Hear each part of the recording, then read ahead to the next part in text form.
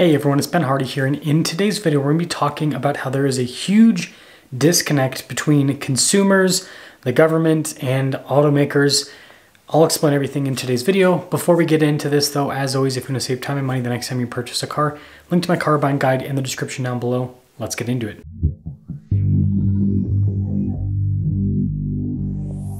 About 5 months ago, I posted a survey on my main channel where I review cars, asking people what powertrain they are most interested in with their next vehicle purchase. Now, before I go over the numbers, I want to talk about why I think these numbers are statistically accurate and important. So my main channel is dedicated to reviewing cars, and not just any specific type of car. I review literally everything. And because I review everything, my audience is not based in one location or another.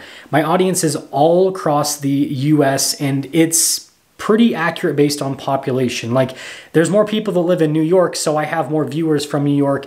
And there's more people that live in California. That's another example where I have a lot of viewers there, but population's higher. Whereas I live here in Utah, I don't have as many viewers here in Utah, but the population is a lot smaller compared to those two other states that I just mentioned. And so again, it's as evenly distributed as you could get. Again, whenever I run the percentages on how many viewers I have in a state versus that state's basically weighted population compared to the US population, it's usually pretty accurate within 1% or so. So what that means is that this survey, again, it's anonymous, is going to be pretty accurate to what people actually want to buy with their next car purchase. Now, 11,000 people voted 5 months ago, and 17% of them said they were interested in a diesel powertrain. 53% said gas. 17% said hybrid. And, with the hybrid, it's 17 plus 7 because plug-in hybrid. So 24% said hybrid. And then fully electric is 7%. Now, most surveys, you have to remember, only survey about, a couple hundred people, maybe 1,000 people max. 11,000 people. This is probably going to be within 0.5%, maybe 1% max in terms of its deviation from what reality actually is.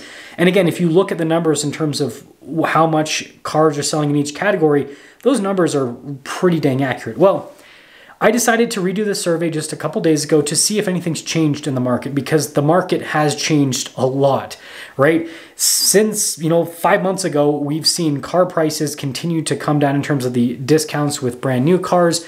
We've seen a lot happen within the used car market. Prices have also come down there. So I figured I'd see if there is, a change in what people are looking for. And yes, there is. So gas cars are now 61%. There are more people interested in just a traditional gas car now compared to 5 months ago. Diesel is down to 13%. That's 4% decline. Hybrids are down to 20% from 24%, and then electric is down to 6%. So that had the smallest percent decrease. But again, electric cars are the smallest, market share currently. There's more diesels, hybrids, and gas cars in the market than there are electric cars. And so I want to quickly talk about why these categories changed the way that they did, or at least why I think they have. And then I'll talk about how there's a big disconnect between automakers, the government, and consumers.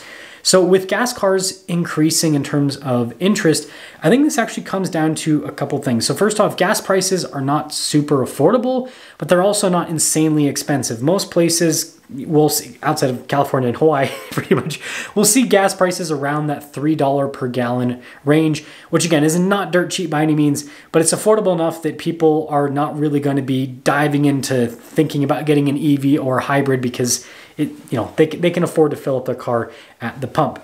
So that's the first part of it. The other part of it is I've noticed this trend away from complexity. Modern cars have become so complex that there's a lot of people that are not wanting that, right? And if you look at hybrids, if you look at diesels, and if you look at electric cars here in the US market, they are more complex than the just regular gas cars with what they have going on. I know some people argue that the electric cars are the least complex because there's not as many moving parts, but mechanical stuff, even though there might be more moving parts, mechanical stuff is always more simplistic in terms of how it works compared to something that is electric that needs a lot more computers to keep things working as they should. And so I think we're moving away from complexity with what people want. And I think that's why there's this shift back towards gas cars, because you can still find a lot of gas cars that don't have insanely huge screens that don't have a ton of crazy stuff happening with the powertrain. Like you can get naturally aspirated engines with just regular torque converter automatic transmissions, not crazy screens all over the place, and something that just feels like it's going to last more than a couple of years, right? There are still regular gas cars that aren't iPhone cars, basically. Now, diesel declining, I think this just comes down to the fact that most diesels that are purchased in the US market are going to be diesel trucks, and diesel trucks are insanely expensive right now. I mean, just look at Ford Super Duty prices, right? Over $100,000 for a fully loaded truck nowadays. So I think that's why people are not as interested in diesels. And again, with the US market, the US makes it really hard to sell smaller diesels. And so I think that's another reason why there's just not as much interest and why the interest is declining is the diesels that we do have are insanely expensive, and the US government does not let us have other diesels that would do amazingly well in the US market, but they just say, oh, emissions are too much.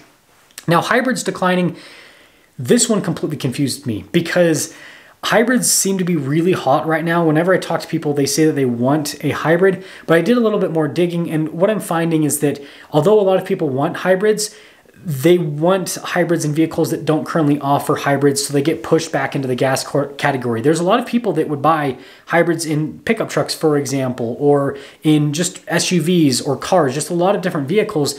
It's just not currently offered. So I think if there were more offerings, then there would be more demand. I think it just comes down to that with hybrids.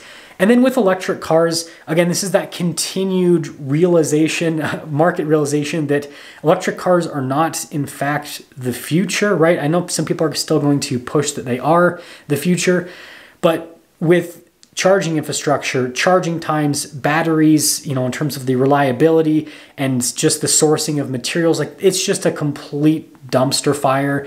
And like I said, the complexity, you look at all these electric cars and it's like, okay, the powertrain is technically more simple, but then there's all these computers and all this crazy stuff that if one thing decides to glitch out, the car doesn't work. It's just a lot. And so there's just a very niche buyer base for that. And I think that's going to continue. I mean, this survey shows that is going to continue into the future because there's now even less demand for electric cars than there was just 5 months ago. So let's quickly dive into that disconnect between the feds and consumers / automakers, because that's where I would actually draw the line. Automakers at the end of the day just want to sell cars and they just want to make money, but they have to do so within the strict rules and regulations that the government sets.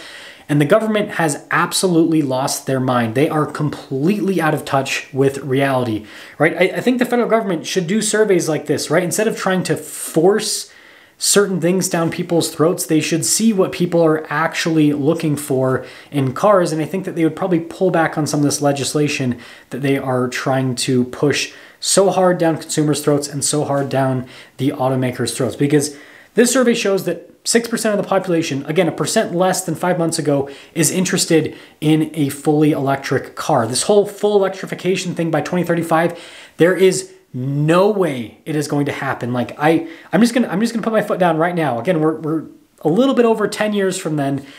I just don't see how in 10 years there's going to be enough innovation and change in public perspective on electric cars to have some sort of full adoption by that time. I think we're a long ways off from that. And again, infrastructure, right? That's another big thing.